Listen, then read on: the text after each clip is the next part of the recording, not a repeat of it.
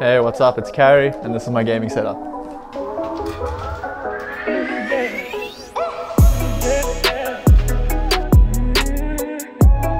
To start it off, this is my 2015 Gucci case. As you can see, it's got all the branding. This is my Radeon 6800 XT graphics card. I've got the Gamdias water cooler. Not too sure any specifications on that one. If you guys want to tell me, you can. Got the Z490 Asus 8 gaming motherboard, if I'm not mistaken. And then I've just got a basic hard drive and a 256 gig SSD in here at the moment. Corsair, two 8 gigs of 3600 megahertz. Yeah, those ones. I also have a glorious XXL mouse pad, just because I play a pretty low sensitivity and I need that for all the movements I make.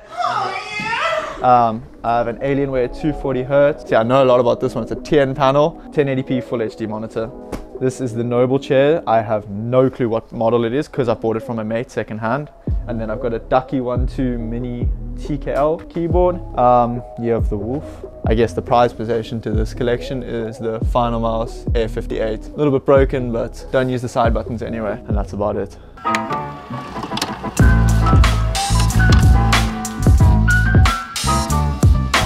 Hi, my name is Ethan. I'm 21 years old. My in-game name is Carrie, and I play Call of Duty Warzone.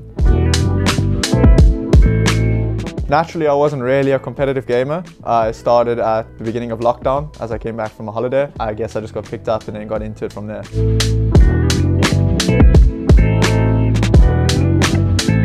It depends if it has to follow like right behind me or if I go a bit quicker, I have a bit of time to get away from it. If I kind of work out how fast it's going and how far I am, I think I should be fine. Cross oceans, that thing's gonna have a travel, bro.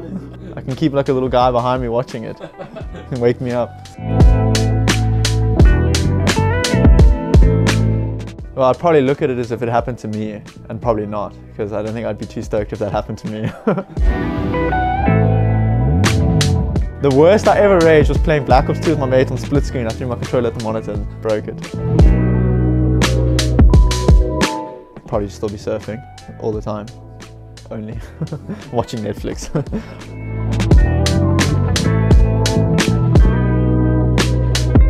I mean, I actually only found out about my biggest breakthrough yesterday. I didn't know that at the time. I thought that other people had done it before, but I found out I was the first person to drop like a 40 kill game in South Africa. That's a tricky one because my dad's always been pushing me with my competitive surfing, and then as I got older and I kind of slipped out of the very competitive scene, he wasn't stoked. Like, he wanted me to keep on that path. Dad not so supportive still to this day. My mom kind of just tolerates it.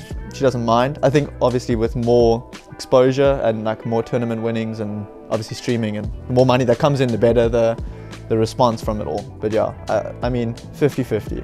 Each day is different. If I'm winning, then they're happy. If I'm not winning, they're not happy.